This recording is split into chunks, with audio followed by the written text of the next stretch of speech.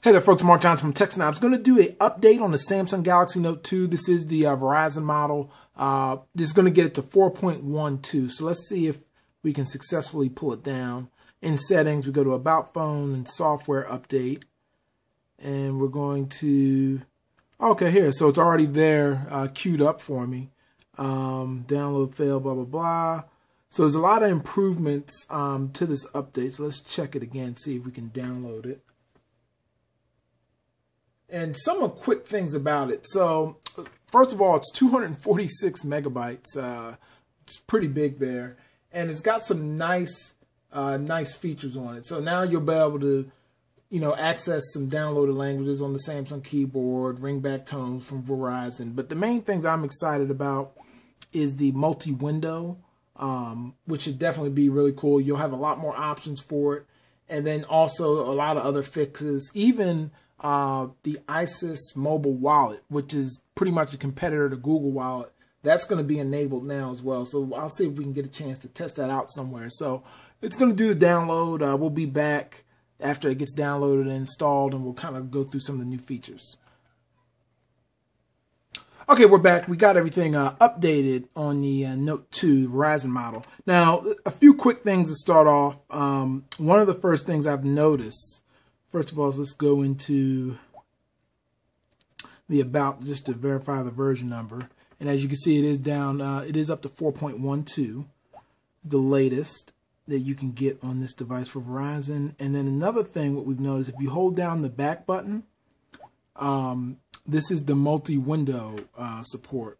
And what you also have now in the bottom left, if you hit Edit, you actually get more options now. You can choose Gmail, YouTube. So if I pick YouTube, I could drag that down, or Chrome. So pretty cool. I have a lot more options now. Very reminiscent of the Galaxy Note 8.0. So if I take YouTube, for instance, and drag it out, I actually won't do it in this menu. Once we have it in here, we're done. And then now we go to YouTube, we drag it out. It's one part of it there. And then let's say if we go back to the internet and drag it. So now we have two ways, more options actually you can use with the multi-window, which is great. Another thing outside of some security updates is using the keyboard. Actually, that's pretty cool. Where I'll cut off multi-window real quick. But when we go back into internet and we go to the browser bar, at the bottom you can choose more languages by swiping left and right at the bottom. Before, you couldn't do that in the Samsung keyboard. So those are a few of the updates. There's also the ISIS mobile wallet.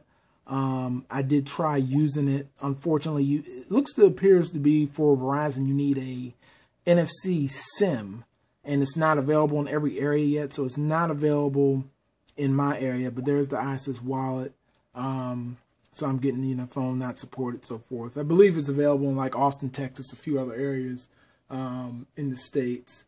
And other than that, that's pretty much it. I mean, enhanced Wi-Fi, a lot of Verizon apps like VZ Navigator, wireless backup, and there's a lot of little patches and so forth. I'll put the full changelog up on the blog.